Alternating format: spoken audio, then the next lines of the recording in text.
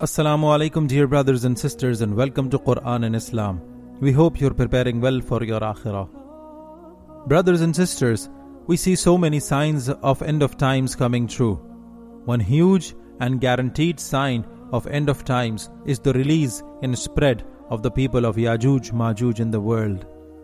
We have some terrifying news to share with you about Yajuj, Majuj today. So stick tight till you discover a recent huge discovery that proves that the story of Yajuj, Majuj in the Quran is every word truth. So here's the story first. One day, a group of Jews came to meet Prophet Muhammad ﷺ and asked him about Hazrat Zulqarnain.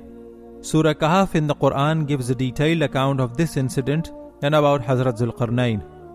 Zulqarnain was the king of Iran, born 500 years before Hazrat Isa alayhi salam. Here is how Quran writes this incident in Surah Al-Kahf. O Muhammad, they ask you about Zulqarnain. Say, I will give you an account of him. We granted him power in the land and endowed him with all kinds of resources, until when he reached the very limits where the sun sets, he saw it setting in dark, turbid waters, and nearby he met a people. We said, O Zulqarnain, you have the power to punish or treat them with kindness. So why were the Jews asking our Prophet about Zulqarnain alayhi salam? Zulqarnain was just a ruler.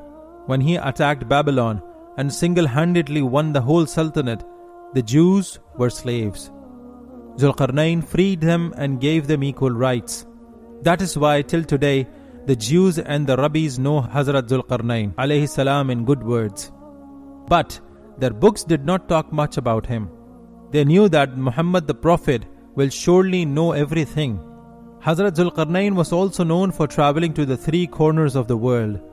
This one time, he set out on a journey and reached the place where the sun was setting in. There was a lake with dark, thick waters. This was the west of the world. Then he set out on another journey and reached the end of the eastern world. This was the end of the civilized people. Beyond this was the territory of barbaric people. They killed people from other tribes, they had a strange language, and they could not understand anything. They looked quite different as well. This was the nation of Yajuj, Majuj. They lived at the peak of a mountain range. About the nation of Yajuj, Majuj, Allah says in the Quran, they said, O Zulqarnain, Yajuj, Majuj are spreading corruption in this land. So shall we pay you taxes on the understanding that you will set up a barrier between us and them? The people of the nearby tribes and areas asked Hazrat Zulqarnain to protect them from those barbarians. Hazrat Zulqarnain decided to build a wall made of iron and steel to restrain the Yajuj Majuj.